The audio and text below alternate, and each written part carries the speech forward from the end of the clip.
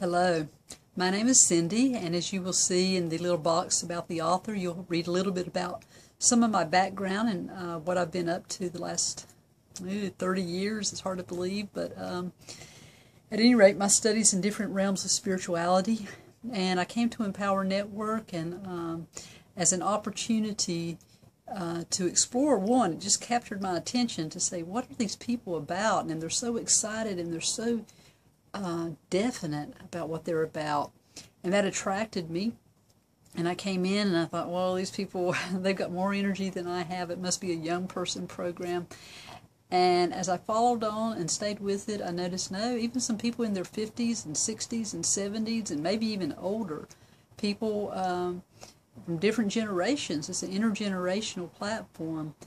And as I've stayed with this and learned how to listen and learned how to follow the steps that they prescribe for the success that I'm looking for, so I've learned how to do that. I have found it to be, as Justin V talks about, it is a platform for transformation.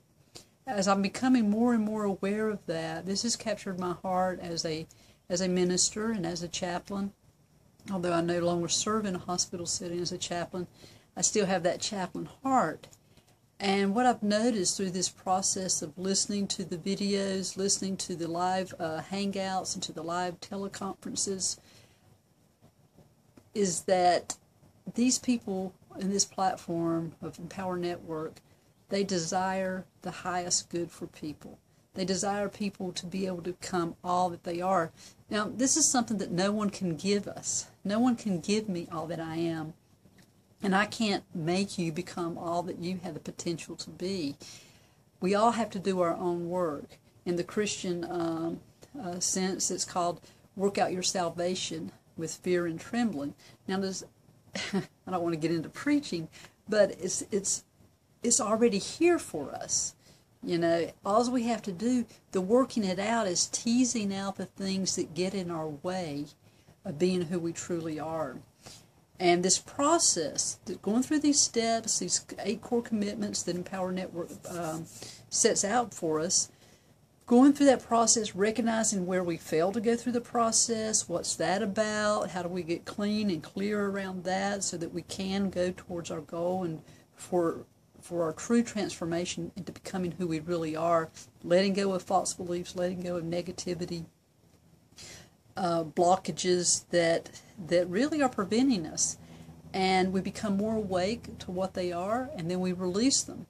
And what I find is many people do this journey by themselves anyhow. I mean, because we're all growing and desiring to grow. Some people do it slowly through their family or through life circumstances that force them to do this. When drastic change comes, you know, we're forced to have a different paradigm, or to try to force our paradigm over, and then we suffer in pain because it doesn't fit any longer. Or we may go to a therapist, and some people do that because they feel this angst and this struggle, and they know something's wrong, so they look for a one-on-one person to help them. It's perfectly legitimate. And then some people, you know, they know there's something more, they're suffering, they don't feel like they have therapeutic needs, so they call on a coach, a life coach or a business coach, whatever area. And that's perfect, you know, for them at that time. I mean, I use coaches in my life now, even though I'm with Empower Network. I use all the resources and support that I can get that's helping me refine who I am. Now, the question is, what's it all about? Why do I want to refine who I am? And that's a process of even discovering why that I want to do that. I'm going to share that. Yeah, I'm going to share it in this video, okay? I contemplated just for a moment sharing it in another video. My why. I grew up in a Christian traditional home. I don't know if there's a Christian traditional home, but I grew up in a home whose tradition was Christianity, whose religion was Christianity. The spirituality, it was a work in progress, okay? Process. And it had some positive tenets and it had some negative aspects to it, in my opinion. But even the negative, again, taught me. It taught me and helped make me and help remake me. Okay, I won't go into all that. Sorry, I see pictures and images in my head, and I'm not always communicating them very clearly. But I'm working on that. I'm a work in progress. Work in progress. Yeah, that's it. Progress. And I'm making progress. So at any rate, so let me just pause here for a second. I'll take a drink of water.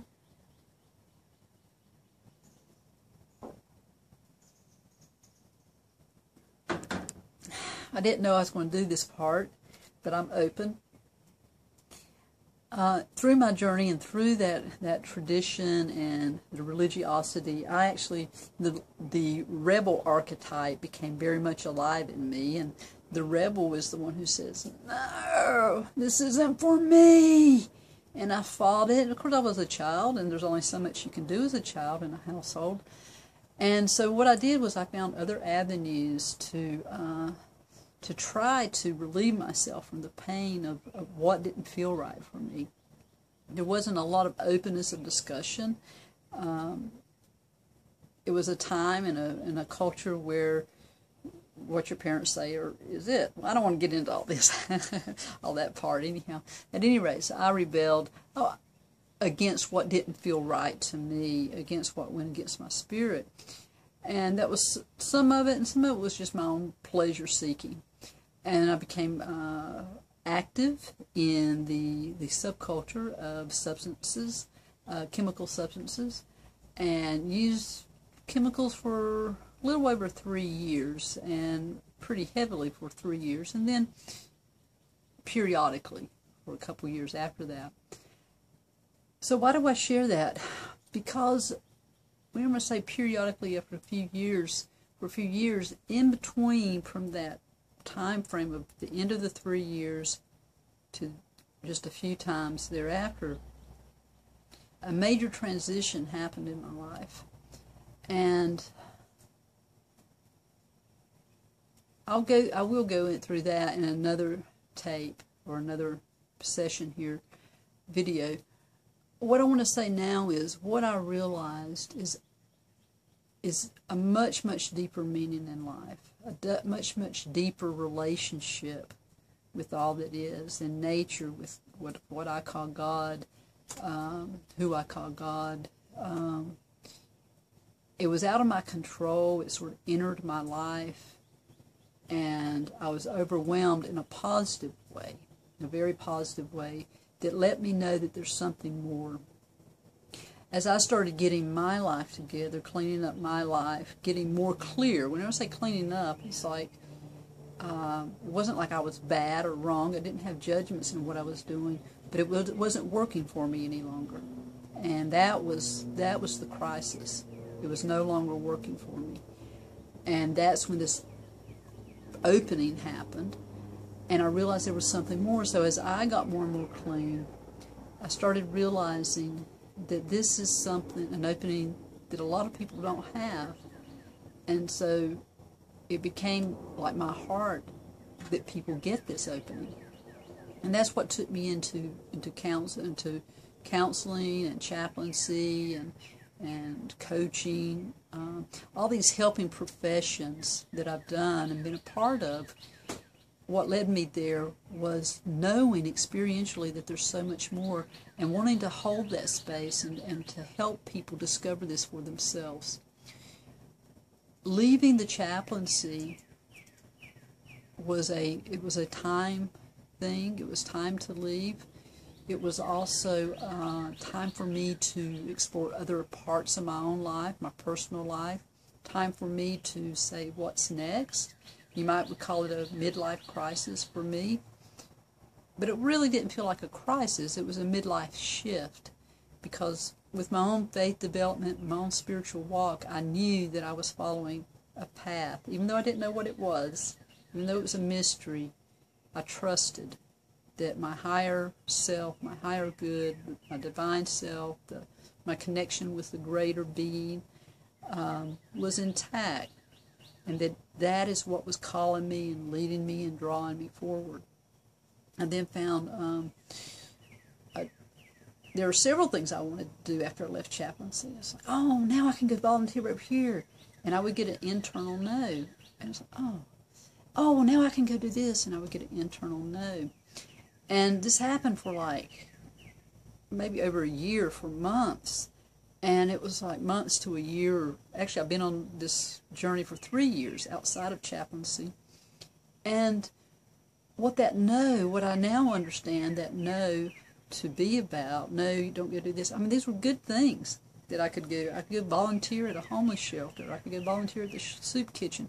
I could get involved with a rehab center as a volunteer and as a coach. And I was so, desiring to give still, but I would get this internal no. And with that, I didn't get like something was wrong with me. It was just no. So my mother gave me this, my mother who's very religious, and she gave me this verse from Isaiah. And it said, I'll have to find it for later, but it said along the lines of, do you not perceive that I'm doing something new? To let old things pass away. Don't lean on the old. Something new is happening. It's like life is being created in the desert. And so what I was trying to do earlier was trying to take the skills and gifts that I have and apply them somewhat in the same way that I had as a chaplain, and just in different venues, which is exciting because it's different people, and I just love people, and I love seeing people grow, and so that's my why, because I love people. It's taken me this long to get there for you, but that's my why. It's because I love life, I love people, I love nature, I love community, I love harmony. These are things that bring me to life and expand my life. Is being in community, relationship, and harmony, and sharing. Sharing so that more people can experience that. It's just wonderful. And what I find with Empower Network is that it's a venue to help people get into a community that helps each other do this. Now, we still all, as I said earlier, we all have to do our own work. And in one sense, we have to do it alone because it's ours. And in another sense, we don't have to do it alone, in that we have support, we have love, we have a process that helps raise issues. One of the things that I'm not sure is in Empower Network is what to do when these issues come up. They sort of leave us to our own devices, if you will, on how to deal with these blockages. In the one sense, it reminds me of a mentor that I had in another situation. In another situation, he said, get over it. If you got issues, get over them. And, okay, but there's some techniques that can be used and incorporated to get over them. Now, actually, I will have to say that Dave Wood does incorporate neurolinguistic programming in this, and so in a sense, they are offering indirectly some clearing processes or some awakening processes. And then there's some others who are also contributing different things. My hope and my desire and my no. Let me do this right now. Take out hope and take out really even desire. My intention is to be present, is to offer, to give, even as I'm learning what this platform is about, and to give and to support and to do some clearing. Definitely do clearing, incorporate Ho'oponopono, which is something I'll talk about in another video or another blog, but to incorporate these things, because what I really want to do is share with you my vision, or a couple of visions that I've had, and how now they're sort of coming together, and how I'm understanding this, and how this is propelling me into this venture. That's probably enough right now. I mean, I've tapped on a couple of things that I really didn't delve into. You may have heard of them or may not have heard of them. But this will give you a sense. I'm going to put this video, my intention at this time is to put this video on my next couple of blogs. I may refine the video, but to put it in a section, who am I? Or who is Cindy Whitedove Jordan, Whitedovesings Jordan? I think it's important that you know who I am, because I'm inviting you to work with me. I'm inviting you to catch the vision, or to see if the vision resonates with you. If it does resonate with you, then by all means, get on board, come on board, and let's do this together. Okay, that's it for now. Peace and namaste.